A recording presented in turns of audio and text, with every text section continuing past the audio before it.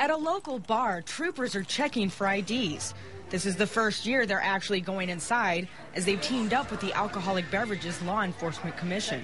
But a lot of people will start earlier and be driving from destination to destination, so to speak, bar hopping or party hopping. Law enforcement officials are talking with bartenders and checking patrons out, making sure they're not being overserved. They're also on the road looking for odd driving behaviors and traffic violations in hopes of catching drunk drivers. Officials say there are 108 fewer fatal accidents this year compared to last, which is a record for this decade.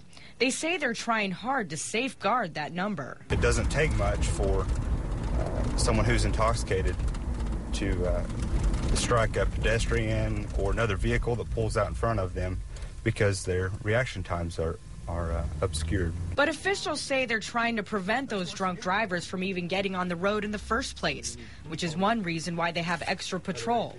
While those in the ABLE Commission are usually undercover at bars, officials say tonight it's important that they're seen as a deterrent to drunk drivers. Them going in with us in uniform is so that the public sees them, sees us, knows that we're out tonight in full force and effect. Officials say they will continue the patrol until 3 a.m. Asia Vickers, 2 News works for you.